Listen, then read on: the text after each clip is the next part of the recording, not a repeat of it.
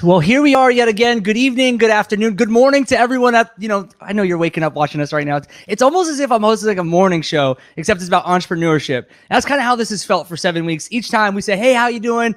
Hope you're waking up with us. Hope you're taking something from this. Enjoy your day. Well, here we are, week 7. I hope you've taken something from us over the last 6 weeks. I assure you that today, you've seen me fired up, but today we're going to get really fired up because we're talking about mindset. And for all the entrepreneurs out there, we've heard your stories. How do you persevere? What are you going through? How do you find funding? Do your business plan?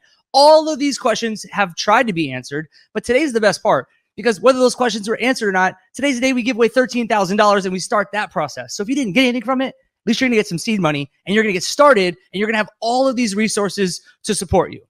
Again, I'm your host, Zach Hall. We're here tonight. We got an incredible State 48 Foundation. Just one time for everybody in the room for the State 48 Foundation. Look what we did. We're at the Center for Entrepreneurial Innovation in downtown Phoenix yet again. We can't say thank you enough to all of them for being incredible partners, inviting us into this space and allowing us to get started in this hybrid virtual format and just kind of figuring out what we're doing. And the stories we've heard again, Instagram DMs, you've heard me make tons of jokes about it, but it works. And now we're seeing like, wow, like these are people that want to get connected with State 48. They want to get connected with our speakers. And our speakers, Sarah from No Women Last. Oh my good. She gave $2,500 and just gives me chills again that she came into the State 48 brand. She said, I love what you guys are doing. I love this foundation. How can I do more? And wrote a $2,500 check and it cleared. And that's the best part. Because I said sometimes like, oh, I'm good for it. And I probably wasn't, but I'm working on that too. So again, we've had some incredible sponsors of this whole thing. And tonight, one of our speakers has been an incredible sponsor with the Soul Pod. The Phoenix Biomedical Campus, they hit a home run for us. And we started with maybe $1,000, $2,000 in grant money, but because of your stories and the questions being asked, some incredible entrepreneurs and leaders in this community have stepped up to say, hey, I want to be a small part of that. And it just gives me a lot of inspiration on what I know we can do with the speaker series moving forward. I've already talked to the boss at Mike Spank. That's his handle. If you're trying to DM him, he's tough to get a hold of, but you can get on his calendar. We have some really cool ideas for how this is going to evolve into 2022. And that's because of all of you and everyone in this room. So just, again, I can't say thank you enough that we went through 7 weeks talking about what we thought we needed to bring to entrepreneurs. And that's marketing and fundraising and things like that. But we have a whole nother plethora of ideas and speakers are saying, hey, I think I could add value to something you haven't talked about. So be prepared for more to come in 2022. So for those of you, again, coming up to speed with the nonprofit, everyone's familiar with State 48. It's been an incredible launch of the brand. Week 1, we talked to Mike and Nick, and we heard that story of how it started in the garage and $500. Sounds like a lot of you, and that's what's been cool to hear is look where State 48 is now. And in launching the foundation a year and a half ago, we had this incredible diverse community of maybe this guy works over here and this woman works here and she's got this experience. And our board was formed. And we had all these ideas of ways that we wanted to get to work, but we were in a pandemic and we didn't know how in-person events were going to go. We didn't know how virtual events. We did our virtual kickoff last November, December, and we did it virtually and we raised $15,000, $16,000 having never done a virtual event before. Things like that, all of you continue to blow us away. And that's the coolest part about being a part of this community. In this final installment, we're going to talk to a guy. His name's Templeton Walker. He does some really cool stuff in this community, and I'll take it back for you. I like to talk about being from the avenues and growing up over in Maryvale, all these things. And, when you grow up, in the neighborhood, sometimes you like to play pickup basketball. Well, I got crossed, and you could probably guess why I got crossed. So fast forward, I'm at community college, and Templeton was playing another community college, and our paths crossed, and it was about sports at that point. But then fast forward 15 years. Here we are with State 48 Foundation, and here's Templeton doing his thing with Soul Pod and his investments and real estate. And we're going to hear his story and most importantly, his energy. And tonight's all about mindset and learning from your mistakes. I think the coolest part about Templeton, who's going to be our first guest tonight, is just how vulnerable and honest he is about his mistakes. And he's turned it into his business and continued to give and give and give. And if you heard us last week, Sarah, her greatest lesson was give, and then it'll come back to you. And even if it doesn't, you're going to feel great about the giving. So without further ado, thank you guys so much for being here. Just know that you've made it this far. The grants were going to be open next week, and they're going to be open for about 2 weeks. We can get some ideas of what you're looking for. Submit your applications. That'll go out tomorrow or the next day. You'll have 2 weeks to fill it out, and then we're giving away $13,000. So the man who's helped us get to that number, without further ado, ladies and gentlemen, let's welcome Templeton Walker.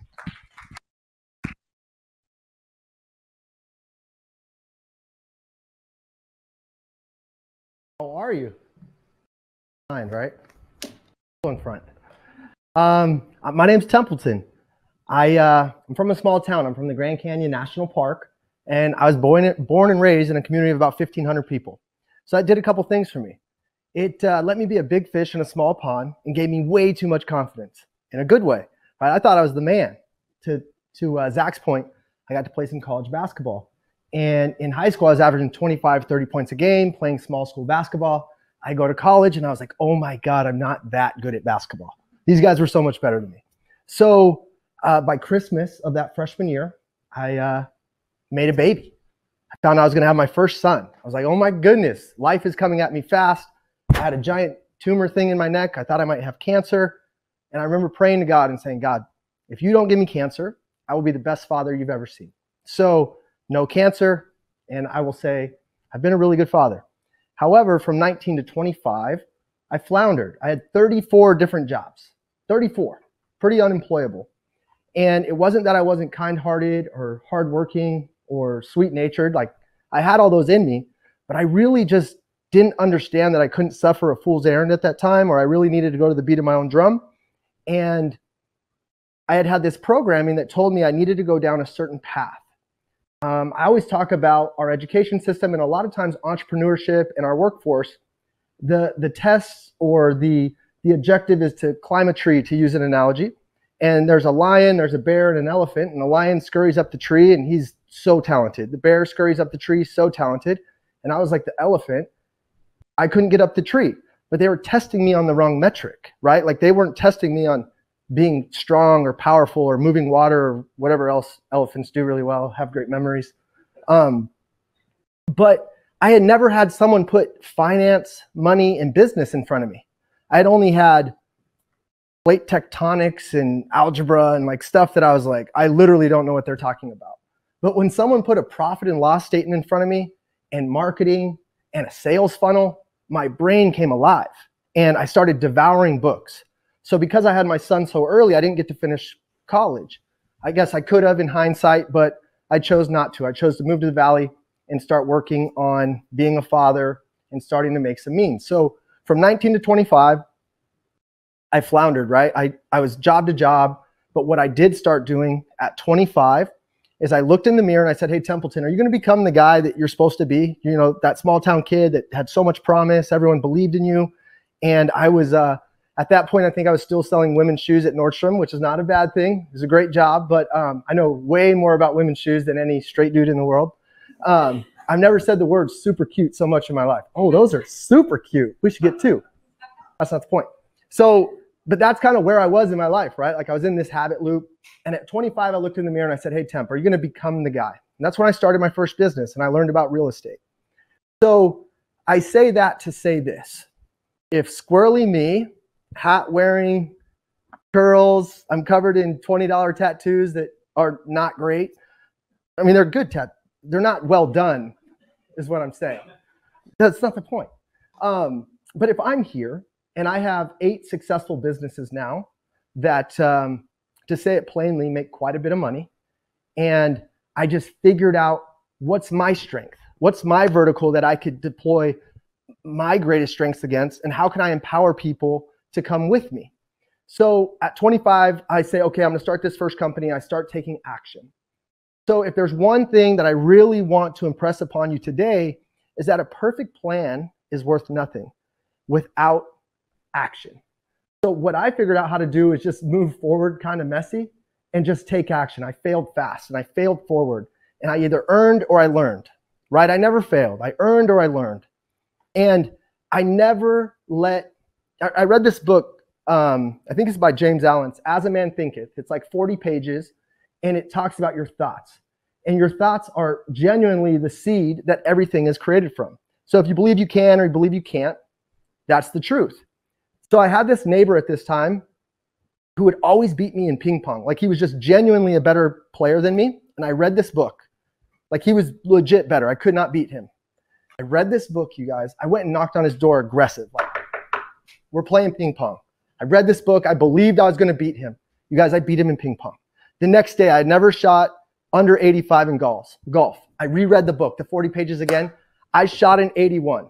I'm telling everyone this book has changed my life. Like literally my thoughts are so powerful. I could probably go to the NBA. This is how I was thinking. So I tell my friends and we go play golf and I shot like a 98. So it's not magic. Like it didn't genuinely change my golf game. But what it did let me know is that I had some limiting beliefs on what was actually possible. So I would encourage you, if you're on this journey and you're thinking about business, you're thinking about this idea, everything was created by somebody. This building, this beautiful building that you gave me a tour of earlier, and it's just like magical. Someone thought of this. Someone drew it. Someone got the funding to raise the capital to build it. And then they partnered with someone that had the skill in the construction, and it all got created from someone's brain. And when you realize that, you start to realize that anything truly is possible. I don't know about you guys, but when I was growing up in that small town, I really thought I was just going to, even though people say, hey, anything's possible, you can be anything you want. Always in my brain as a kid, I was like, I don't really think so. I think I'm probably going to get a job. If like at some point I made 100 grand a year, took a couple of vacations, like that would be a really good life. And if someone's happy doing that, great. That is a really good life, right? Like happiness isn't tied to money unless you're unhappy, but that's like a whole rabbit hole we're not going to go down. The point is, I really didn't think anything was possible, but here's what I've learned today. Anything I want to do, I can do. So I have to be very careful on what I decide to put my brain towards and my habits toward and my obsession towards and my energy towards, because it is possible and you can do it. So if you have that idea to start a t-shirt brand with $500 in a garage, or to start a real estate, I call it vertically integrated. So I have Templeton Group, I have 20 realtors, I have TOP Ventures that wholesales contracts, I have South Rim Investments that flips homes, I have Silo Title, I have another title company, I have rentals. All of these companies are stacked on top of each other in a vertically integrated way. I'm not like a super bright guy. I know this thing super well, right? So become masterful at the one thing. What is your one thing that is your value proposition that you can become masterful? And I know people have differing opinions on this, but if you have a weakness, it is my opinion to say, you know what? I'm never going to go be a master coder. I could learn it. I could probably develop that skill a little bit, but I'm never going to be masterful at it. What I can do is go raise capital, create a vision for a company, and then I can employ the who could code for me. Or I can employ the who can actually flip the houses. I can employ the who could actually be the realtor. So when you're an entrepreneur, you actually cast this vision and you got to decide, do you want to be the visionary? Like, hey, you're kind of casting the vision and leading the charge? Or do you want to be the integrator? Maybe you're not great at casting that vision, but you're really good at creating a process and saying, hey, Temp, I love that idea. Let me create a flow chart on it and create some processes around it. Be honest with yourself on who you are. And so for me, I realize I'm like not good at much. I'm really good at like 3%. So guess what I spend all my time on? That 3%. So if you're sitting here today or wherever people are watching and you're saying, gosh, I struggle with these things, what's really exciting is there's people in the world that are amazing at it and they're not good at what you're good at. And if you connect and collaborate together, you can go very far. So when you're thinking about entrepreneurship, anything is possible. Collaboration and teamwork, you're going to go much further together than you ever could alone. Your weaknesses, procrastination, are actually a gift. Whenever I have procrastination, I didn't invent this. I read books like viciously. I read like a book a week. Whatever book I was reading last week, he was telling me procrastination is actually a gift. Do you want to know why? It's telling you what you're not very good at or that feels heavy to you that you shouldn't be doing. So for me, there's all sorts of administrative tasks in all of my businesses that whenever they're like sitting on the shelf, I know, oh, I need a who for this. I gotta go hire this out. And that's what I would encourage you to do too, is think big. You can scale. You can have a really, you can have a team company. When you're in the beginning, sometimes it can feel like you have to do everything alone. And maybe you do. For a long time, when I was just a solo realtor when I first started, I had to be my TC, I had to be my showing agent, I had to be the negotiator, I had to put the lockbox on, I had to put the sign in, because I didn't have any money, right? So I had to bootstrap a little bit, but I would encourage you to start creating leverage through people and systems as soon as you can. But mindset, That's really what we're here for today. I could talk about logistics. I could talk about systems. We're going to hear from someone much better at that than me in just a little bit. So I'm going to leave that there. What I will say is that this message will only be as powerful as you decide for it to be. This could be the night where you go, you know what? If Goofball Templeton can do it, I can do it. And this message that I'm imparting on you could be the moment where you make a decision and you start taking action, or this idea could be kicking around in your head 6 months from now and you're like, gosh, that temp guy kind of inspired me. Like, he got me going a little bit, but I never figured out the first step. But remember, and a perfect idea means nothing. I'd rather have imperfect action, motion, right? Like, motion creates potion? I just made that up. I don't think that's good, but it could be. How am I doing on time? Anyone? I'm doing good. I'm doing good. Keep rolling. So anyway, motion creates potion, and I'm done here. No, I'm kidding. So another thing too, you guys, is we have such an amazing community that we can lean on. I can't tell you how many times Mike and I have had 2, 3, 4-hour conversations about the trials in our businesses, and he's pinging ideas off of me and I'm pinging ideas off of him. Well, that doesn't happen unless you choose to be vulnerable and open yourself up and say, you know what, I need help. So I'll go to Mike and say, Mike, man, I'm dealing with this. I feel like you might have a different vantage point that maybe you can give me some perspective. And he'll lend me ideas and I go, man, thank you. Well, that doesn't happen unless I can say, you know what, I need help. I need help right now. I don't have all the answers. And I don't have all the answers, right? So you got to be willing to ask for help. You can't have it all figured out all the time. The belief in yourself is only going to come through habits. And I hate to say this to you, motivation is fleeting, right? Like Jim Rohn said, you can't go to, what's his analogy? You can't shower once and then be clean the whole month. It's got to be a daily thing. And motivation is the same thing, right? Like, you can't go to one weekend seminar. You can't listen to this talk and say, you know what, I'm fired up. Let's go get it. Tomorrow, you need to pick up a book that keeps this ball rolling. You need to have a conversation that keeps this ball rolling. You need to keep putting kindle and wood on the flame of your dreams and of your passion, because it's not going to happen for you. You have to go get it. You guys, I used to dream about winning the lotto. I didn't even play the lotto. Like, I thought the world was going to bring me something.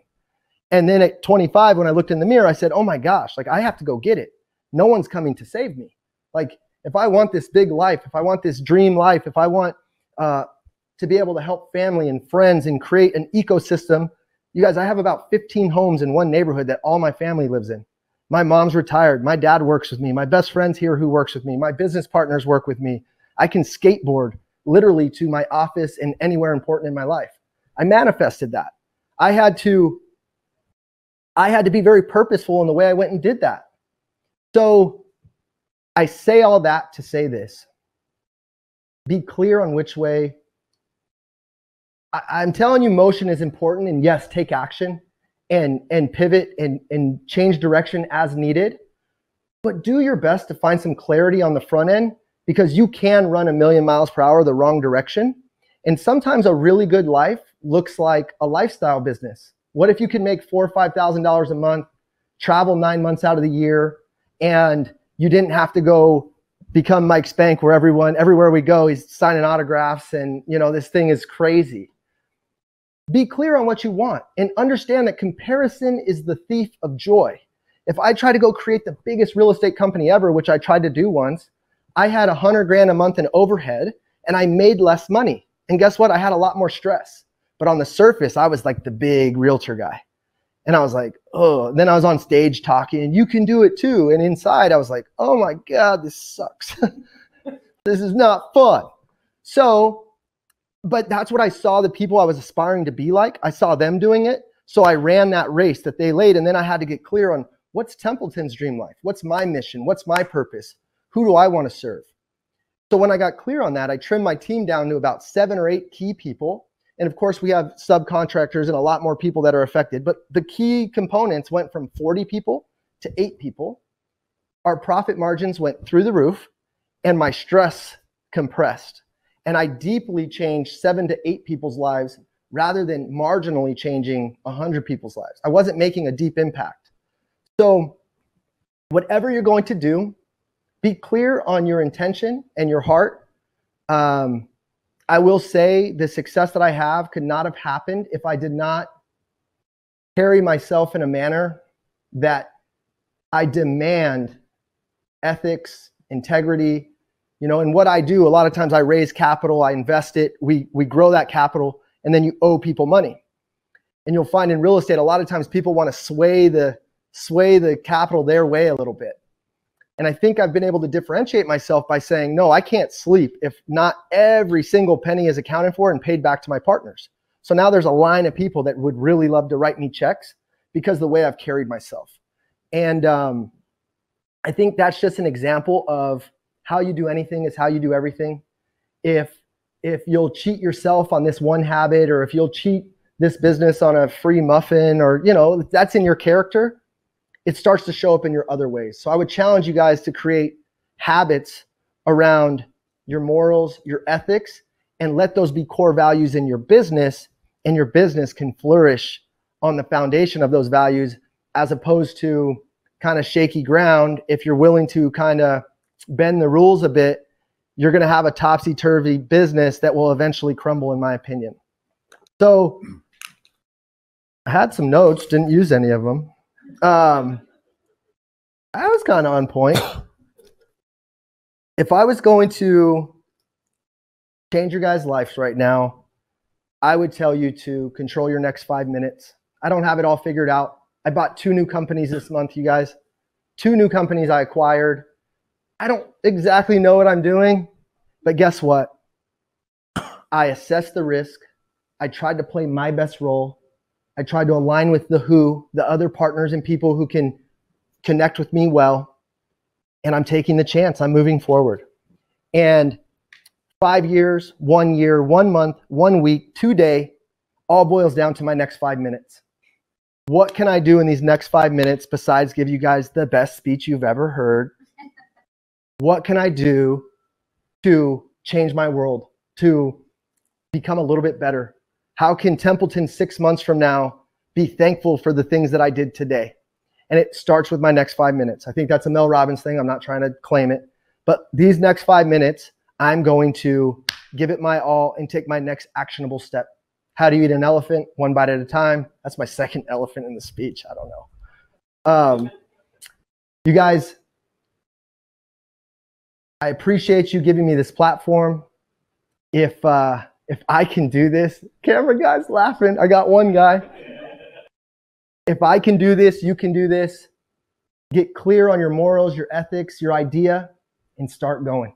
Start going. Take action. Believe in yourself. Ask for help. Stumble, fall. Wipe your knees off. Wipe your shoulders off. Go again. You either earn or you learn. So, thank you for this platform. Thank you for this opportunity. Love you guys. Peace.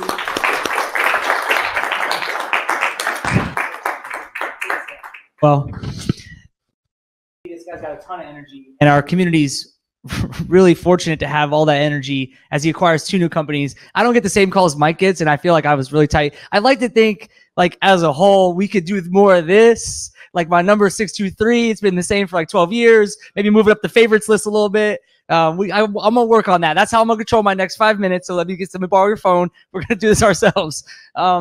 You know, today's about motivation and mistakes, and that's what we take some little motivation. I am like really jacked up for our next speaker. 1, he's a pilot, takes a lot of things to do, got to have a good mindset, can't have a lot of mistakes. 2, he's also a doctor, takes a great mindset, can't have a lot of mistakes. Lawyers, takes a great mindset, and it's because of our mistakes they have a job, right? So when you think about all 3 of those things, they're really powerful, and I think we're just incredibly fortunate again. So before I introduce him, I want to say thank you to the Phoenix Biomedical Campus. I don't know if you did this, Alyssa did this, Mike did this, but it really comes full circle, especially being here downtown. And, you know, we have to drop the sponsor drop. SoulPod, again, thanks for your donation, and Templeton and Sarah last week. But you know, the Phoenix Biomedical Campus, they gave me a little written note here, and it starts, "Dear Mike, we just want to," just kidding. Actually says, "Dear Nicholas." I'm just kidding. You know, they're proud to sponsor the State 48 Foundation and providing entrepreneurs the tools they need to build their dream. When you look at what downtown Phoenix has become, and, you know, Roosevelt Row right out here, the Biomedical Campus is a big part of that, and they're beneficiaries of this entrepreneur space that continues to grow. You know, the campus represents the nexus of life sciences sector in Arizona. It's home to hundreds of entrepreneurs, researchers, educators, and students coming together to advance population health. And I think through this pandemic and these last few years, we've learned a lot about health. None of us were health at all, but now I feel like we read about health every day, and we're learning more and creating our own opinions. And I love to know that that research is taking place here downtown because of the Biomedical Campus. Most importantly, if you want to learn more, it's biomedicalcampus.com. Went on there, learned a few things myself, just learning about resources we have in our community. And I think that comes full circle to what we're doing here. But, you know, I talked about all these incredible things that our next speaker has done, and mindsets and mistakes. A quote he had on his website, which I loved, is, "Doctors make lousy business people." And you think about that, but like, you think they make a lot of money. They definitely do. You always see BMWs in the parking lot. I didn't see yours, but we'll have to talk about that. He's maybe the lawyer side of him. But he wrote a bunch of books. It's 11 books. He started NextCare Urgent Care, and I'm sure you've seen the big sign outside on every corner, which was really fascinating as well. And you talk about TribalEM, which I want to learn more about. And as a one-time author, I can't imagine the work it takes to write 11 books, but there's a key word in each of his books: outliers. And I think as entrepreneurs, we really focus on the outliers. And I'm really excited to learn what that word means to him. So do I say Dr. John Shufeldt? Do I do the PhD? Do I do the MD? Whatever it is, we're incredibly fortunate to have you. So thank you for joining us. Pleasure. Yes, sir.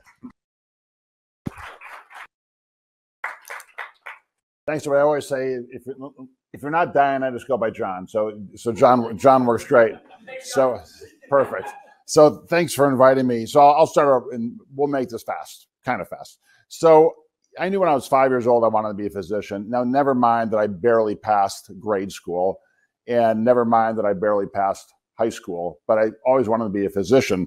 So fast forward now to when I'm in college, and I was a sophomore in college, and the Pope comes to Des Moines, Iowa, and I grew up Catholic. And this was a big deal. 350,000 people showed up, and they needed medical people when the Pope came, because they predicted 50 births and 20 deaths and all this havoc. And I knew nothing about medicine other than I want to be a doctor. But I knew if I went there, they give you this white vest with this red cross, like you're in the Crusades. And since I didn't know anything about medicine, they gave me this flag to wave, like a bicycle flag. And all I had to do was walk around. If somebody got injured or hurt, I was supposed to wave the flag. But I also knew that with this white vest, I could go anywhere. So I walked right up to the fence where the Pope was saying mass and then coming down saying, "Peace be with you" to everybody. And I was right there. I was from Mary Beth away from the Pope. This is really cool. And I'm standing there waiting to shake the Pope's hand. I feel this tug on my shirt. And this woman's like grabbing my shirt and tugging on my shirt. And I turn around like, what the hell? And she hands me this floppy kid. This kid was like 2 years old, unresponsive like this. Now, one of the things they make you do before you do this is take CPR. I'm like, oh shit, this kid is dead. So I grabbed the kid and I put my hand under him. I did everything I was supposed to. I hold the kid's nose and I start mouth breathing this kid. And in a real loud voice, she goes, "He's asleep, you idiot. Hand him to the Pope." So that was my start of medicine, French kissing a 2-year-old. There's a whole Catholic joke in there, but I won't even tell it to you. So, sorry. So I want to talk about 3 decades. So this is 3 decades of entrepreneurs. And I know you're thinking, well, that guy looks like he's only 40 years old and must have started when he was 10. And I did start when I was 10, but I'm not 40. I'm like really old. I'm like, I won't even tell you how old I am, but I'm really old. So this is kind of 3 decades from when I was about 30 till today. And I want to talk about everything, what I've learned. And it's mostly I learned how to fail well. And so Templeton has some great points in there. It's basically you're not either earning or learning. And I did a lot of learning because I wasn't doing a lot of earning for a lot of years. So we're going to talk about 3 decades of all my failures quickly and a few things that I learned. Fair enough? Here we go. So did you ever see that Steve Jobs talk? So Steve Jobs did this address at Stanford, and he talked about connecting the dots backwards. And it's a Soren Kierkegaard quote: "Life can only be understood backwards, but must be lived forwards." So what I got out of this is all these times when I failed, I looked back and said, God, thank God I failed, because but for that failure, this wouldn't have happened. And it got to be a pattern because I failed a lot. But I was always able to step back and say, God, this makes total sense now. Thank God I failed. And if you listen to that Steve Jobs address, when he was talking at Stanford, he kind of said the same thing. He goes, you know, you can never have understood my life, nor could he have, trying to connect the dots forward. But looking back, dropping out of college, it all made sense to him, and it all kind of fit together. And so I encourage you, when you do struggle and stumble and fall, think, you know what, with the right perspective and the right mindset, this too will make quite a bit of sense. So 3 goals today. First off, if I can do it, anybody can. And we'll chat about that a little more in a second. But I'm telling you, school is not my thing. I was a poor, mediocre student, poor student, mediocre on my best days. I got into one college, thank God. So if I can do it, anybody can. Number 2, I want to impart a little bit of information I wish I'd known, because it would have saved me a lot of time, a lot less sleepless nights. I wouldn't have talked to the ceiling fan at 3 a.m. And then encourage you to be the person in the arena. And we'll get to that in a second. So 3 maxims. Always have a backup plan. So this kind of is, so I fly a lot. One of the things I fly are helicopters. And if you're flying a single engine helicopter, the whole time you're flying, you need to be looking for a place to land. Because if you have an engine failure, you have to auto rotate. You've got only a few seconds to find that spot, point the helicopter to it, drop the collective, and head towards that point to land. And it is a one-shot deal. Also in the emergency department, when people are dying, things are going bad, you often have one chance. So if you don't think of this backup plan sort of mentality, it can come back to bite you. If it was easy, anybody could do it. So this is the rejoice in the struggles sort of quote. This is where you say to yourself, you want it to be hard, you want to struggle, you want it to cost a lot of money, because if it doesn't, that means somebody else could do it and sneak right up on you and take it away from you. And finally, if no one is dying, how bad can it be? This goes back to my emergency medicine. And frankly, I take this as kind of a fault, because I look at most things in life this way. If no one is dying, how bad can it be? I work at St. Joe's mostly. I walk out of there and I always think, my worst day is 100 times better than most of these people's best day. So if no one's dying, I mean, it's all good because no one's dying. All right, 3 poems. So the poem called Invictus is, you've probably heard of Nelson Mandela. So Nelson Mandela was in jail for 27 years in South Africa during apartheid. And he talked about this poem that he would recite to himself and to others all the time. But I want to give you, and this is a classic entrepreneur's poem. Beyond this place of wrath and tears, looms but the horror, the shade. In the menace of the years, finds and shall find me unafraid. It matters not how straight the gate, how charged with punishment the scroll. I'm the master of my fate, and I'm the captain of my soul. And as an entrepreneur, at the end of the day, you are the captain of your soul, because at the end of most days, it all comes down to you. It all comes down to what your actions are. It all comes down to what your perspective is and how much you can tolerate, which takes me to this poem, If, by Rudyard Kipling. And here's kind of the relevant part of it. If you can make one heap of all your winnings and risk it on one turn of pitch and toss and lose and start again at your beginnings and never breathe a word about your loss. If you can force your heart and nerve and sinew to serve your turn long after they're gone, and hold on when there's nothing left in you except the will which says to then hold on. There are times when you're doing this is you'll think, you know, I've got nothing left. This tank is empty. And I've learned over the years, when I say that, I'm probably at 40%. I always have more left in the tank. And you look at some people who do these phenomenal things and they're just crushing. You say, how do they do that? Because they're so far beyond what I could ever imagine. They too have said at one point, you know what, I'm at the end of my road, and yet they always dig down and find more. So I take a lot of solace in their ability to do that. And find the man in the arena. And I'm going to actually read this one to you, because this is the ultimate entrepreneur's poem. So he wrote this, or he said this at the Sorbonne in 1917. He was kind of railing against these critics that were there. It's not the critic who counts, not the man who points out how the strong man stumbles or where the doer of deeds could have done them better. The credit belongs to the man in the arena who is actually in the arena, whose face is marred by dust and sweat and blood, who strives valiantly, who errs, who comes short again and again, because there is no effort without error and shortcomings, but who does actually strive to do the deeds, who knows great enthusiasms, the great devotions, who spends himself on a worthy cause, who at the best knows in the end the triumph of high achievement, and who at the worst, if he fails, at least fails while daring greatly, so that his place shall never be with those cold and timid souls who neither know victory nor defeat. And as Templeton's talked about, this is the get off your ass part of it. This is, you know what, be the man in the arena, be the person in the arena. And it doesn't matter if you fail. It doesn't matter if you succeed, because at the end of the day, you will know that you gave it your best shot. So here's a little about my story. So I embarrassingly, I've had a few more businesses in this, which I won't tell you about, like the Dead TV and some other ones. But these are my 3 outcomes: sold, folded, and grew. And so I've had a lot of experience with a lot of businesses. And you look up there and think, wow, that guy's done a lot. And actually, it looks a lot more impressive than it is. It wasn't really all that impressive because most of it was shrouded in failure. And there were a few things that seemed to work well. But like I said, I'll talk to you about the things I learned. Now, there is one little caveat. So some people see these multiple degrees and think that guy's really smart. Well, let me tell you the exact opposite is true. I had to get a lot of education because I was not all that smart. So that's why I went back to school a lot. And I got to kind of love learning. But you probably don't believe me, so I'm going to prove it to you.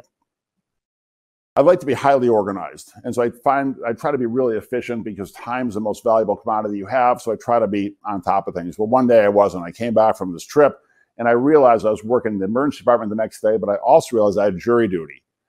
And I couldn't go to jury duty because I can't miss a shift in the ED, but it was 5 minutes to 5. And I knew that by 5 o'clock that the die was cast. So I had to get online quickly and write in this excuse why I couldn't be on jury duty the next day to get it postponed. So I go through this whole thing. I'm about to submit. I go, you know, actually, there was a line there that said, "Are you in law enforcement?" I've been the Phoenix SWAT director, Phoenix SWAT team medical director for years and years. So I wrote, well, I guess I'm kind of in law enforcement. So I go back and I change that. I finally hit submit. 1 minute to 5, and this pops up. And I look and I go, what the hell? How do they know? And so there's a number to call, and I call this number, and I said, hey, I tell her the story, and she goes, and I go, but I don't think I'm incompetent. I mean, I'm not that bright, but I'm not incompetent or insane. And she goes, no, it's okay. You don't have anything to worry about. It will all work out. And she's talking to me like I was 4 years old.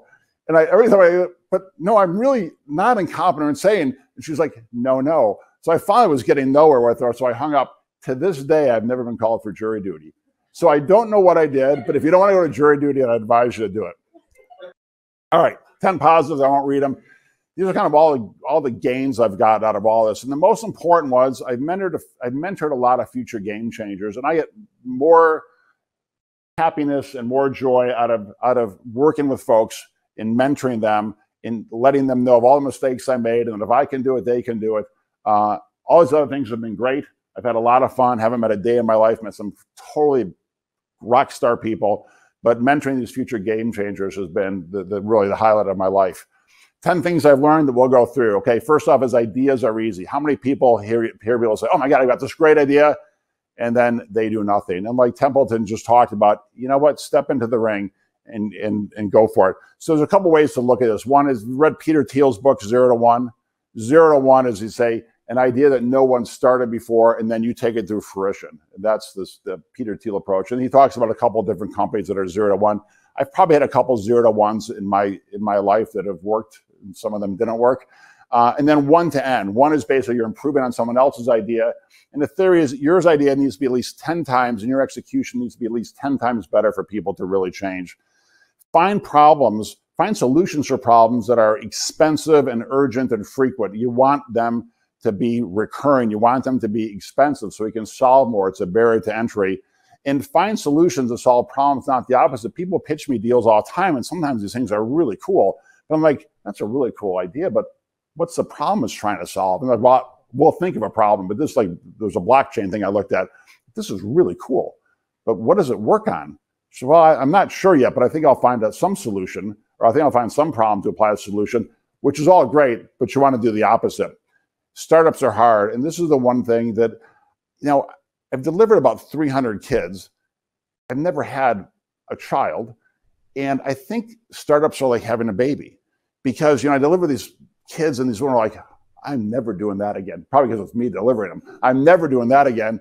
And then like 8 months later, like, you know, I'm thinking about having another child. What? Remember, like, you were screaming and yelling and cursing at your, you know, significant other? Yeah, that wasn't so bad. Like, it's like a startup.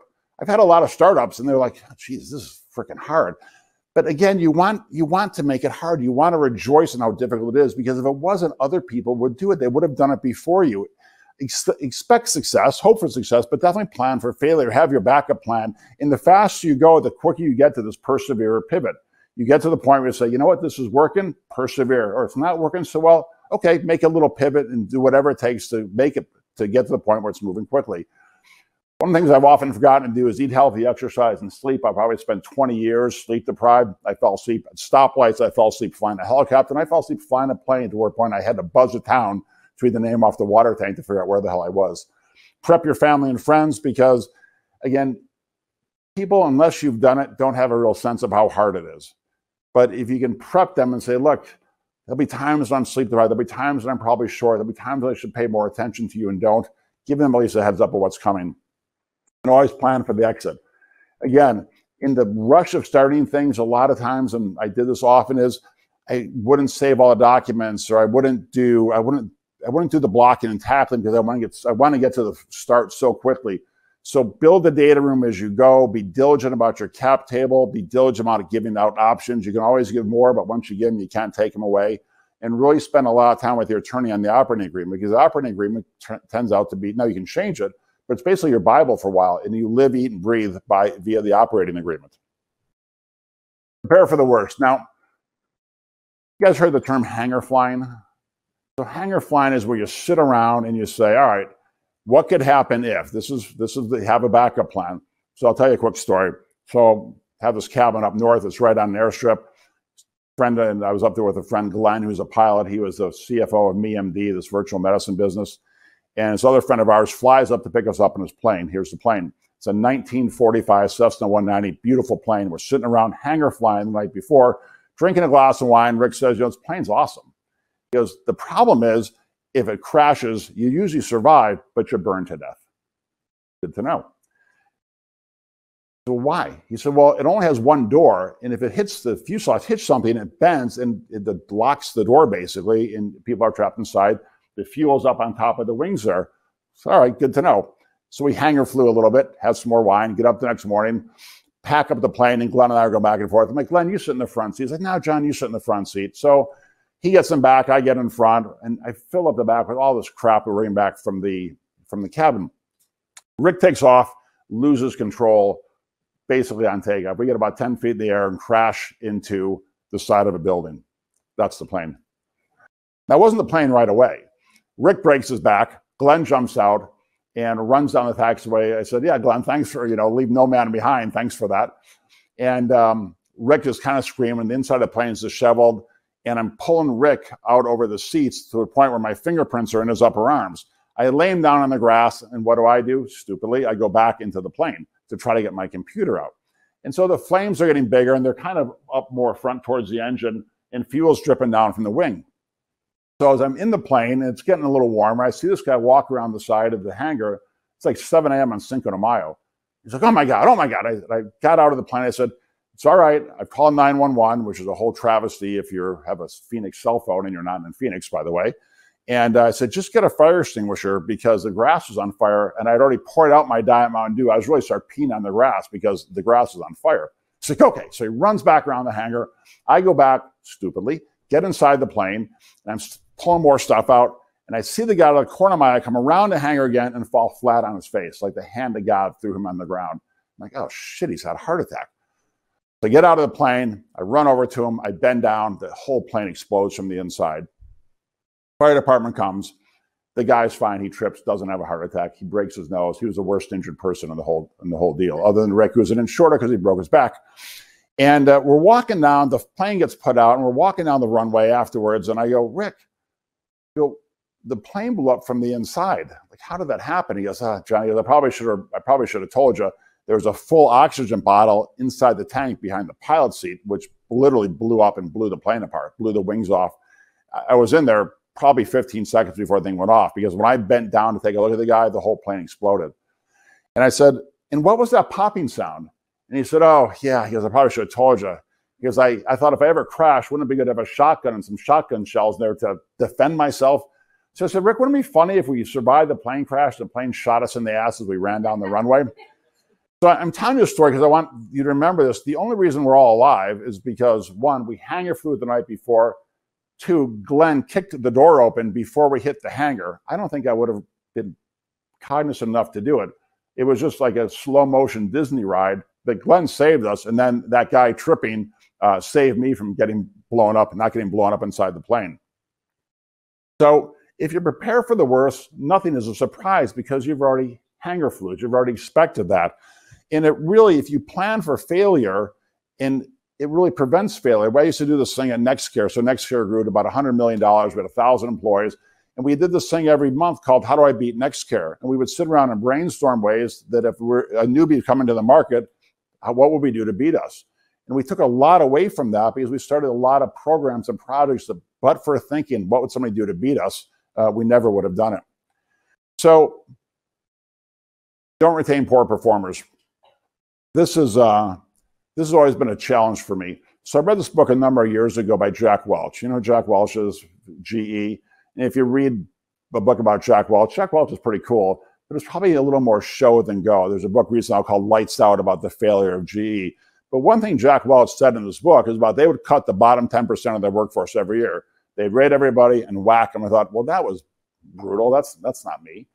But one thing he said in there really stuck to me. He goes, if you don't do that, if you don't hold people accountable and manage them by the metrics and basically offload people that aren't performing, at some point someone will.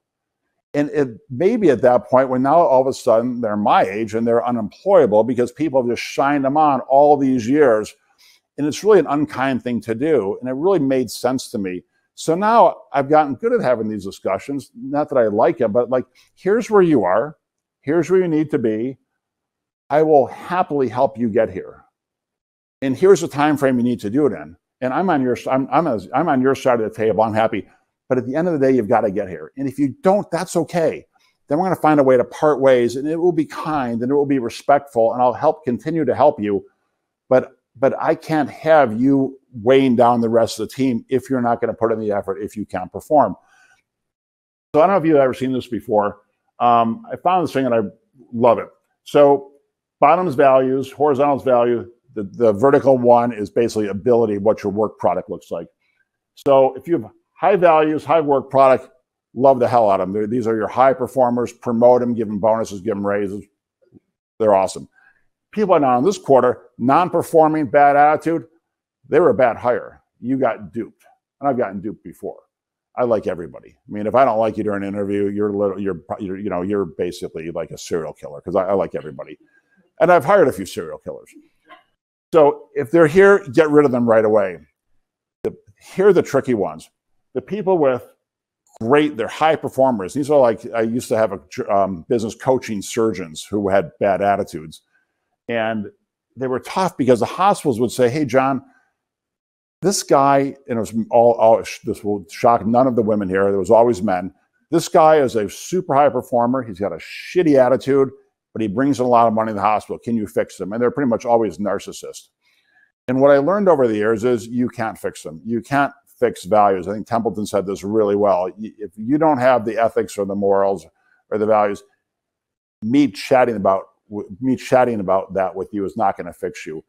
Give them a shot. Say, look, great, you're doing a great job, but your values don't fit with our core culture. And if you cannot change that, you don't have a place to work. You give them a very short window and very clear goals. These are much easier people. They're not quite performing, but man, you love having them around because they just reek culture. They are just all about whatever your vision is, whatever the business is trying to achieve. And these people, you just coach the heck out of them. Some of them get up here, some of them don't. It's all good. Like I said, here's where you have to go. Happy to get you up here. And if you do, great. I'll be your biggest cheerleader. So I've learned this the hard way. You've heard the Peter Thiel or you've heard the Drucker culture eats strategy for breakfast. Culture is everything. You could have the best strategy in the world, but if you don't have people on your team who support the vision, what you're trying to do, it will go nowhere. I think you can train motivated people to do anything, but you can't fix values. And I could tell you stories about the one bad apple, but just with one company I had, thousands of employees, there was a guy that got hired And I'm always the last interview, and I do behavioral interviews. What do you do to improve yourself? What's the last book you read? The guy failed it miserably. He hadn't read a book since college. The guy was in his 40s. And I went back to the committee. I said, it's not a guy that I'd hire. I don't think Getty fits our culture, our values, because for me, I hire for culture. And they said, well, he's really good at this. I'm like, okay, I'm not a micromanager, but I would not hire him. They hired him, and he was the one bad apple. He literally he just wreaked damage for a few years before they finally got rid of him. I've made this mistake before. Choose investors and board members wisely. Everybody's money is green, but when you're starting out, you think, oh my God, this guy's going to invest in me. This is awesome. Or this woman's going to give me some money. It's awesome. But at the end of the day, you have to live with those board members.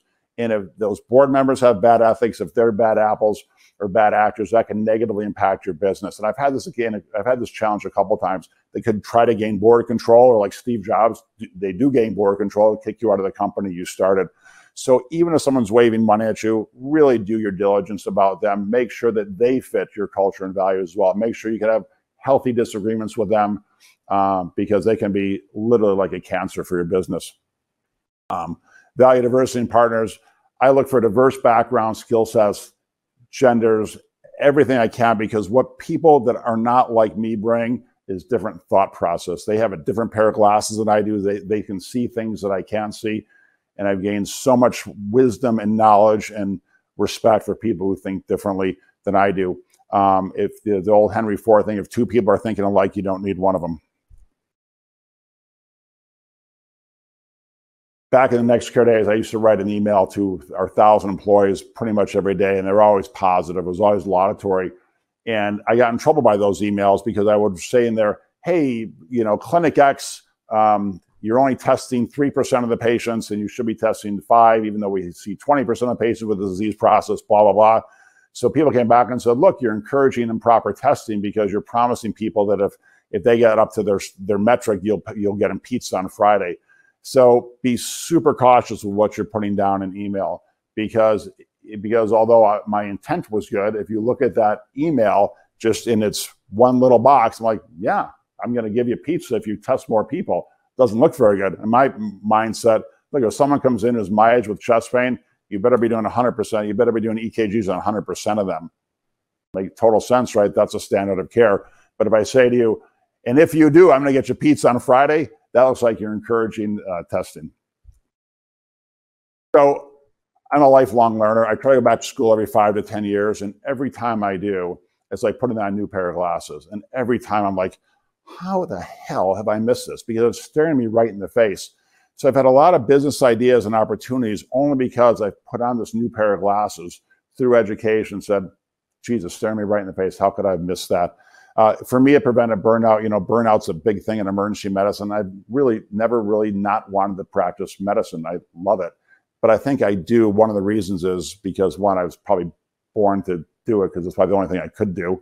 And number two is I have this diversity of interests. So it allows me to be creative over here and practice medicine here and law over here. But I can't wait to get back in the emergency department because that's really where my heart is. I think in this day and age, to keep up, it's just necessary to stay current. Without education, without keeping yourself, and it doesn't have to be formal education. Templeton mentioned he reads a book a week. That's about my average as well. That's education. You're learning something. You're trying to stay abreast. And I think it's vital for your own longevity. You've heard people say, oh my God, it's a young person's game. I think the people that say that just haven't kept up.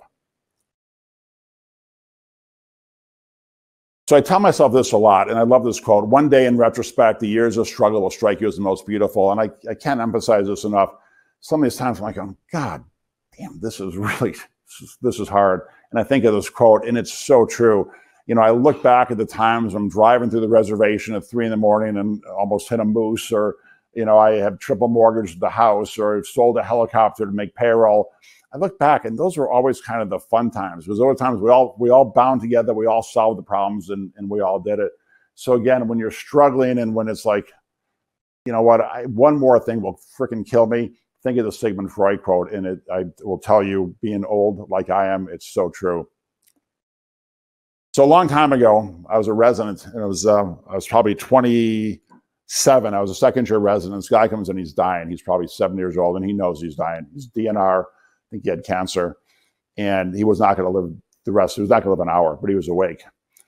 And, you know, I talked to him and examined him and was just trying to comfort him. And he had this look on his face, and this, it was this look of infinite sadness. And it was this look of, I could tell he's in his mind going through all the things he wished he would have done and didn't, all the conversations he didn't have, all the trips he didn't take.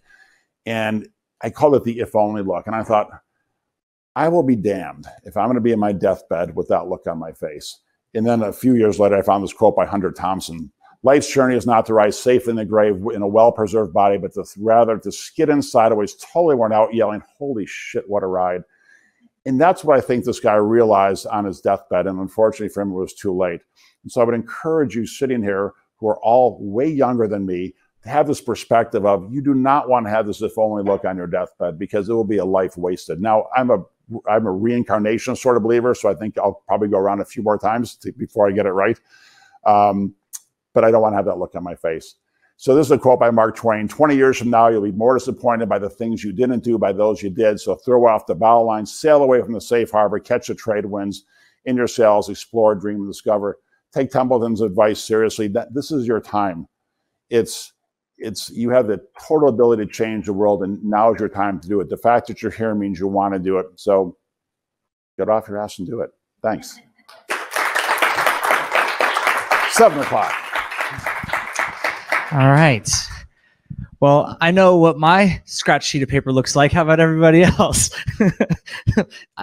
This has been, of all the things we get to do with State 48, getting to be a part of this speaker series has been incredible. I've said before, like, I wrote a book. I thought I was a business owner. I'm not a business owner. I just put a book on Amazon. But I've got to meet some incredible people in this room that are starting businesses, are running businesses. But tonight, Temp and John, not because it's the last, but you guys just crushed it. And we're so incredibly great for you. Just grateful in general. But before we get into some Q&A, a couple things I was going to start off with, everyone in the room. Before we go, for those that are here now, it started all virtual, and then we kind of invited a few folks. But raise your hand if you already have your own business. Okay. Raise your hand in here if you're thinking about starting your business or you plan to after all of this.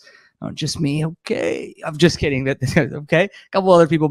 And for everybody at home, the best part about this is like, we're not going anywhere. And I know I said that last week and I said it in week 1, but we're not going anywhere, and neither are our guests. So while this Q&A is great, I've got a lunch on Monday with Joey.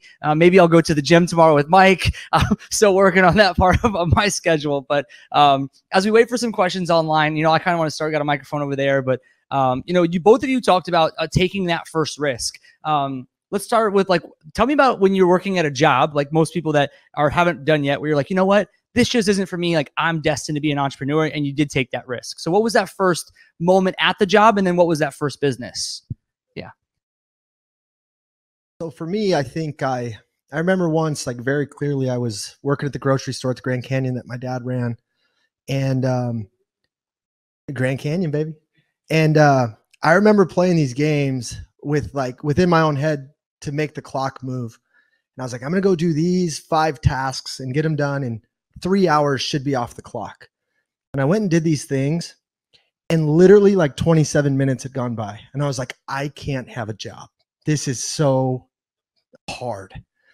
So that was the moment for me where I realized, okay, I'm making $6 an hour at this job at the Grand Canyon as a 16-year-old. So what I did is I started a lemonade stand on Highway 64 where all the tourists come in. I had no shirt on. I was getting a tan. I was making like $50 an hour. And then the park rangers shut me down, and they're like, you can't do this. But that was my first moment where I started to see, as a 16-year-old, I was like, wow, I just made in an hour $50 what was going to take me an entire day. And like John spoke about, time is our most precious commodity. And when you stop trading linear, my hour for this time, and you start trading exponential, you create companies or systems that can grow, they can make you thousands of dollars per hour through systems, processes, and people. I think I understood that at that first lemonade stand.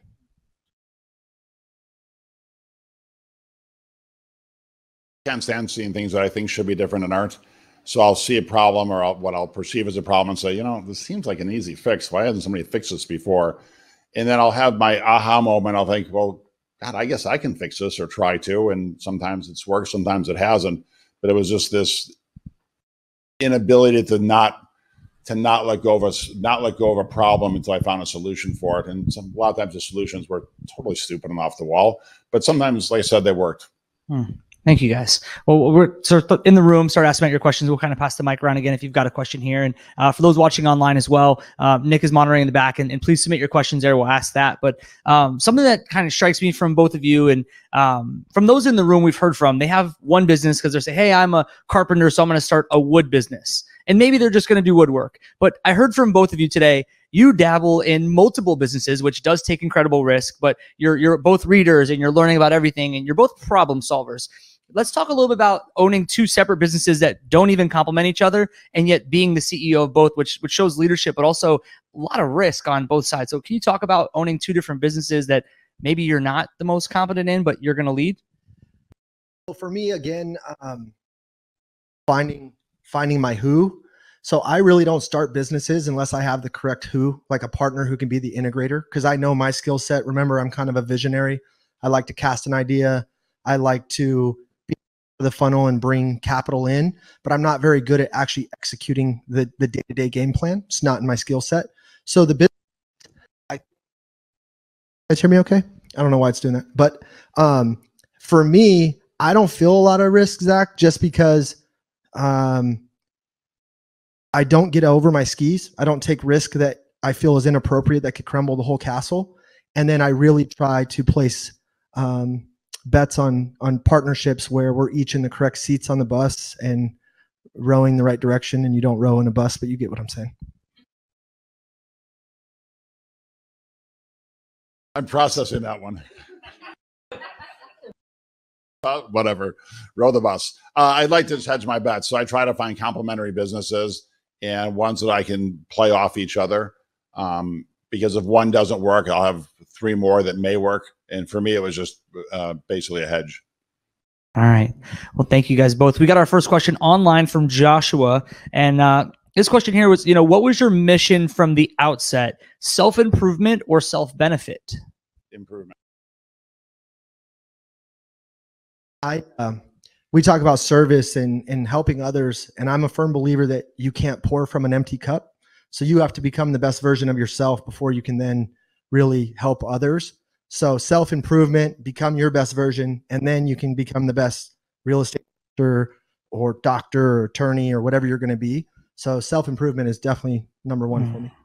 So this question comes from Yasmin. So half of me wants to know if my wife logged in and she's using an alias, because she asked this question a lot and I'm not an entrepreneur yet. So if this is Meryl, if you're watching, this is a great question. Yasmin, this is an awesome question.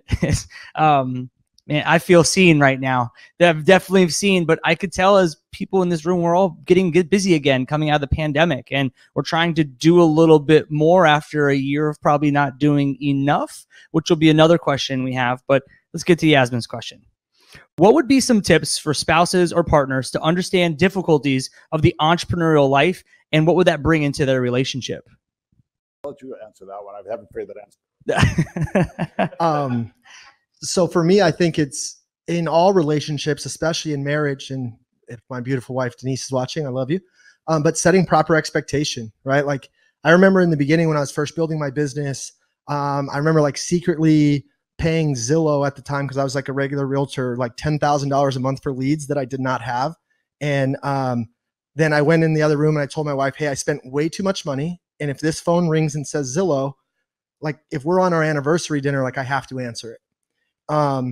And if I would have not expressed that to her and let her know how much risk I was taking and how important this was, taking that phone call would have went really bad. But instead, I told her what I was up to and why. And when that phone rang, she was like the biggest cheerleader. She's like, close that lead, baby. You got it. Like, we need this money. And that's how we got started. So expectation is huge. I love that. John, anything? I don't have a great answer other than I found less is more. And so, like, she had to buy off in a third mortgage on the house, and she wondered why the helicopter was missing from the hangar one day. But I'd always tell her, but telling her prospectively just seemed to worry her. And I thought, you know what, if I'm worrying and she's worrying, that's one person who's wasted worries. So I begged for forgiveness a lot. I appreciate that. Me too. So I think that's very relatable in the room. You know, I want to make sure we talk about that relatability, is just because you're successful. There is that sacrifice. And we've talked about, even if you're not successful, maybe you're not crushing those realtor.com leads or whatever, the Zillow leads, like that sucks, but you're still moving. I heard it from both of you. Your failures are moving you forward. And I loved your quote about life is forward, but you have to reflect backward, and of some nature of that. But it is one of those things that I think we have to continue to build these communities. And I want to continue to stress the State 48 Foundation. Everyone that's spoken on the speaker series this is another community that you are now a part of. And what we've heard from both of you today, all of our speakers over the last 6 weeks, is that by choosing to speak up, my man is back here again. He had the question last week. He does welding and turns trailers into some really cool things. And yet you showed up again and you made that impression on me. I don't know if you've accepted my offer of investment. I don't think he should, because I'm not the right investor for him, which is what all money is green though. But let's go. And I promise you, like Denise, I'll cheerlead you and I'm hyped for you all the time. But that's what I want to continue to say, is I know we're becoming busier again coming out of the pandemic. We're asking questions like, what do I want to do? Do I want to make $6 an hour, 12, or these kids these days, $13 an hour? That's minimum wage. I was at grade skate at $5.15. It's crazy. But building these communities of entrepreneurs, you're leaving a job knowing what you make. And I loved your linear equation. And I want to continue to stress that. So coming out of this pandemic, which is the root of this whole discussion, is I think there are a lot of people now saying, oh my gosh, like, did I better myself enough? I had 2 years. What do I do? What did you guys do through the pandemic to survive, to thrive, to prepare for this moment? Talk about what the pandemic was like for your businesses and what you did to continue to sharpen yourself and your teams. So for me, I felt like the pandemic, what you got, Nick? Okay, Zach, he needs you. For me, I felt like the pandemic, it really put a magnifying glass on your habits, and you could lean into good ones or bad ones, right? Like that glass of wine was easier every night, or it went away. And so for me, I just decided to like get fit and, you know, spend so much time with my kids and really just pour into the good habits, because I'm the type, like, I like to go out and maybe have some cocktails if there's something to do, but there was nothing to do. So I didn't drink for a year. Wow. I got fit. Like I was like, I didn't look pregnant. I was like, this is cool. There was only one pregnant looking lady in my house, my wife. She'd been pregnant 2 years in a row. I'm sorry, babe. I love you. But to speak about the businesses, I also was patient. So for 2 weeks when the pandemic hit, I buy homes. Like I buy a lot of houses. I try to buy a house every day. And then I either sell the contract, or I take down the home and I flip the house, or I turn it into a rental. That's what I do. So for 2 weeks, I did not buy houses because I kind of needed to figure out, hey, what's this market going to do? And I'm so ADHD, I started a flannel company, Canyon Boy. And you guys, I think I lost like $5,000 doing that. And I have a closet full of flannels if anyone wants any. So stay in your lane, be patient. But you guys know what I did do?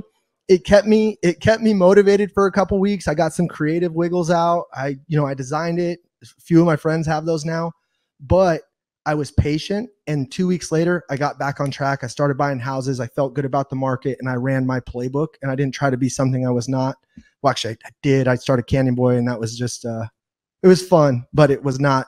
Stay in your lane, be patient, and run the plays. Like I'm not going to go be a doctor. I know how to buy houses well.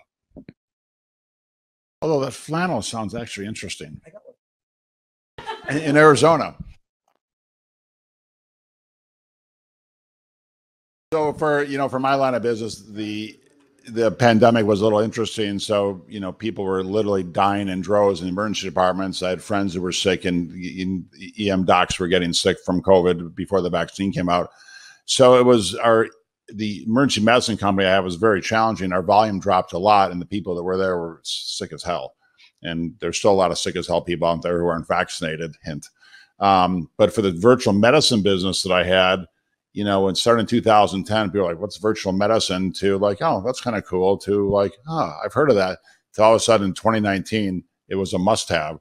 And so as odd as it sounds, the pandemic for MeMD, the business we just sold to Walmart, it just went like this. And so it probably put MeMD three years ahead on the track that we were on because of the pandemic. So we played a lot of catch up. And then once Walmart got interested, we, had a 6-month sprint to go through their due diligence. And if you ever wonder what due diligence is like with the largest company in the world, it is exactly as you would imagine it. When you have the 9,000-pound gorilla and you're the little ant that they're about to step on. So they were nothing but professional and kind and smart as hell, but it was Walmart.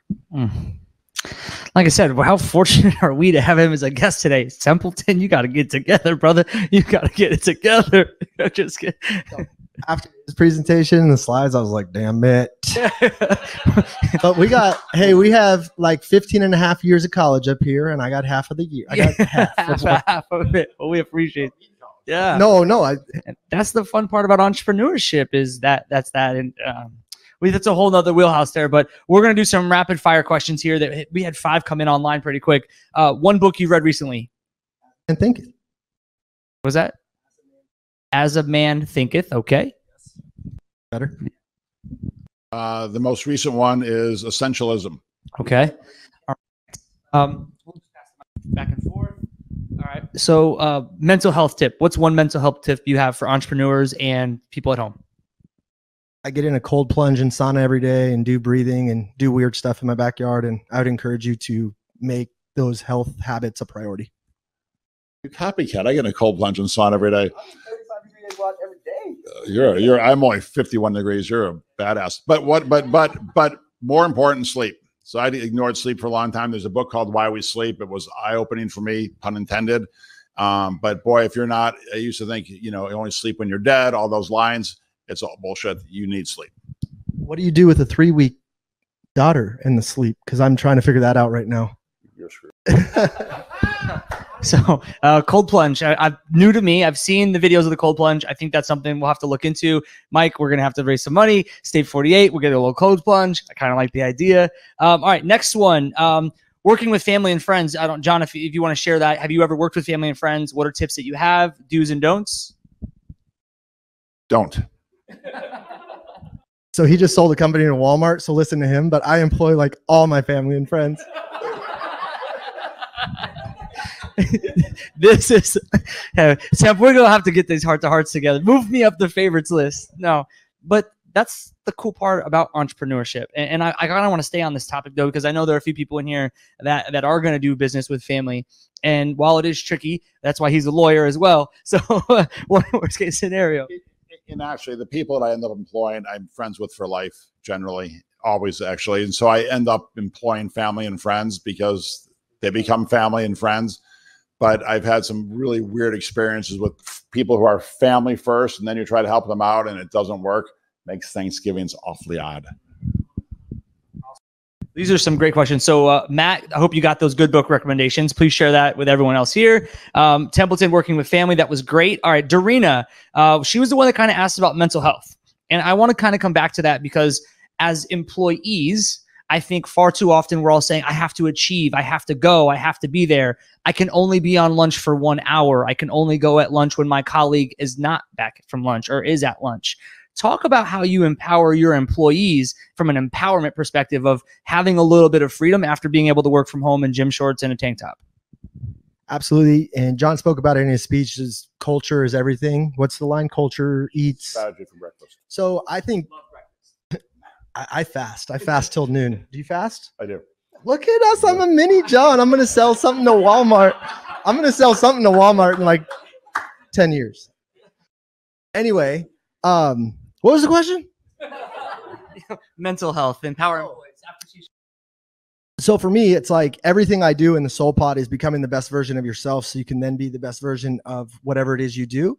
And I think it's important to acknowledge in our culture that if you don't want to be an entrepreneur, that's totally okay. If you love your job and you enjoy what you're a part of and you enjoy the security of a paycheck or benefits and the people you're doing it with, that's awesome. So entrepreneurship is only the vehicle if you want it to be. And what I've been able to do with the people that work alongside me is, I'll give a quick example. One of my agents, when I used to actually run my real estate team, I could not understand why he would not sell 2 houses a month. I'm like, dude, you can do this and you're going to make 300 grand a year. sell 2 houses a month. Here's the roadmap. And then when I sat down with him, I found out he wants to make 65 grand a year and run ultra marathons. And I was like, oh, he doesn't, I was holding him to a standard that didn't fit him. And then now I wasn't beating him up anymore for not selling 2 houses a month. I was like, hey, here's the good news. Let's reverse engineer the math. You need to sell like 7 houses this year. You can make your goal and run all you want in the mountains. So I think get in touch with your people one-on-one, understand what motivates them. And you will find that not everyone is like me saying like, how do I go make 300, 500, a million, 2 million, sell the company in Walmart? Some people just want to go run in the mountains. And I always envy people that want to run in the mountains, all kidding aside. But I always tell people, my job is to take care of you so you can take care of others. I mean, we're in healthcare. And so I call employees every day and just check in with them, touch base with them. And it pays off because I get a lot of information. They know they can pick up the phone and call me anytime.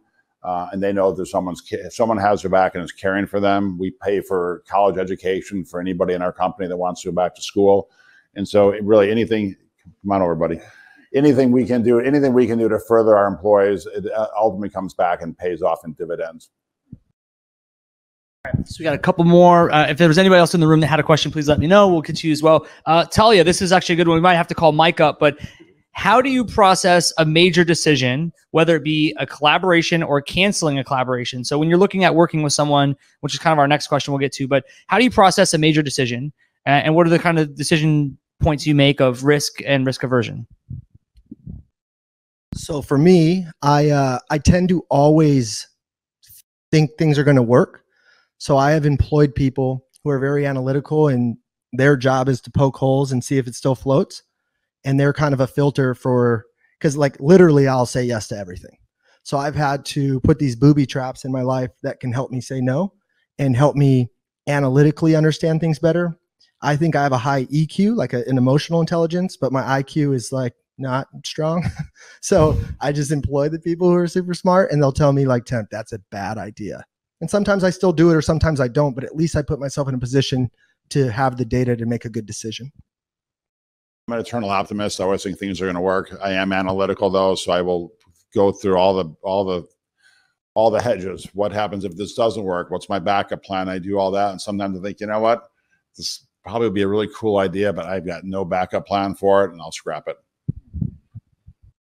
Another quick thought on that is, do I have the bandwidth to take it on? I kind of have non-negotiables with my wife and kids, like they're priority number one. And if it's going to steal my time and I can't figure out how to fit it in through leverage, then it's a no. I appreciate that. And that's a part of leadership. And that's making sure your people know you practice what you preach. And I, as a friend, I do see that and I applaud you. And John, I don't know how to get in touch with you. And that's kind of this question's kind of my question is like, how do we get coffee with John? Because it sounds like getting coffee with John is something that Templeton's going to ask for too. So I just want to make sure we get the priority, the power rankings here straight. But for everyone in the room, this question kind of comes back to, one, how do we work with you or support you? Two, how do we get in touch and what can we expect? So again, my family is like priority number one, and social media is big in this day and age. And I've taken full advantage of that. And there's no way that I can get to everybody, right? Like I'll be honest, I don't go take the random coffee anymore as much as I want to, because that means if I'm saying yes to that, I'm saying no, probably to my new daughters, my wife, my kids, my health, my priorities. And I found myself at a certain point saying yes to everything. And then I was saying no to the really good stuff. So I think through a community platform like this, showing up, listening to what we have to say today, to get a hold of me, Instagram's probably the best way. And I always try to do my best to get back to DMs and answer questions. But intentionally, and again, you got to fill your cup first. I'm pretty hard to get these days just because I'm so committed as a dad and a husband, that the best way to get me is to bring me a real estate deal, lead with value. Like, honestly, that's the truth. Like, if you guys want to get in someone's world, figure out what makes them tick. And I bet you they answer your call. But it gets tough, and I don't mean to be, I'm by no means special, but if you say, hey, Temp, can I pick your brain over lunch? That's going to be hard. I probably don't have the time. Yeah, but if you say, hey, Temp, I have this deal that, had a fire and the seller doesn't know what to do with it, I'm probably like calling you right away, like, hey, tell me about the deal. Call 911 and come see me in the emergency department. You'll have my undivided attention. I actually, I think Templeton just echoed Tim Ferriss, which I still have a lot to learn about, is basically being able to say no more than I do. So I'm actually easy to get a hold of, and I'm in the process of starting the venture capital fund, but the whole idea is supporting entrepreneurs. And so I like the engagement because I always learn something. I probably say yes more than I should, but if you really want to see me, St. Joe's, chest pain, you're in. Okay. Well, I appreciate it. And so Instagram, the best way for any businesses out there. I know you do some consulting. So, talk about your books, where can your books be found? And then what kind of consulting do you do? And talk about those offerings too. So I do a lot of startup consulting, a lot of entrepreneurial consulting. My books are at johnshufeldtmd.com. And they're not all that good, to be honest with you. I mean, they're a passion project for me, but there's some funny stories and maybe a tip or two in there that you could grab something out of, but you heard most of it in here. How about that for a salesperson? Yeah. And Zach, you know what I'll do? And this could be super valuable or not valuable, however you look at it, but, I'll do a hour lunch with someone that's, maybe we could give it away or something, just to give you perspective. I used to charge $2,500 for a month of coaching, and you'd get 2 30-minute phone calls. So whether that was valuable or not, people were paying it. But if I'd be willing to sit down with someone and have a lunch or to look at their business. I mean, really, you should probably just have the chest pain. You're going to get better advice, but I'd love to help in that way. And I could do that one time with someone if we could give it away. Yeah, cool. Awesome. And I wanted to ask that, and that's the part of the accessibility, and the lunch is great, and the books are great, and the consulting is, I hope you guys will continue to be a part of the State 48 family. We'd love to have you at more great events. I know with Mike and with Chloe and our entire board, and this is just the beginning of the stories we want to tell. And I can't wait for a month from now, Q1 2022, maybe this time next year, the incubator that will have grown because of the stories from folks like you. And thank you and to your family, and thank you to all your employees. Thank you for everything you've done for this community. You talk about telehealth, and the founder of telehealth to some degree is right here in our community. Like, think about that from an entrepreneur saw this vision 10 years ago that made our community ready to respond at a time like this. That to me is what entrepreneurship truly is. So to everyone in this room, thank you so very much again. Everybody at EIC Agency for putting this online. We're going to get this out, and we're going to get back into public spaces. Mike and Nick, thank you for believing in me. Vanessa, thank you so much. Oh, we've got a bonus. So we got a little bonus here. Awesome. So just so you know, everyone here at CEI is going to do a bonus session next week. They've been incredible. The space is great. If you haven't been in downtown Phoenix in a while, make some time, come downtown, plan a coffee, plan a Friday night or first Friday, root on your Suns. I can't wait to see if the Mercury are winning tonight. I want to look on that. But there's a bonus session next week. They'll be hosting a lean canvas workshop from 6 to 7 on Zoom for all the participants here. So it's a great tool for visualizing your business and bringing your model to life. So check your email for the registration link. Again, bonus session. Thank you. Next week on the Zoom. So check for that link. Was that survey? Awesome. Look at this. Accountability. See, I work for the man. I'm still working for the man. Don't forget, fill out the surveys. We want to know what you thought about this, things you'd like to do. How can we offer more? We're going to get with Mike. We're going to figure out what the next series is. But again, like, the gratitude can't be any higher for everyone that's taken the time to be here. So to everyone in the room, round of applause again. Thank you guys for taking time out of your lives. Spank EIC, we appreciate you. Good luck to all the entrepreneurs here, and we'll see you guys soon.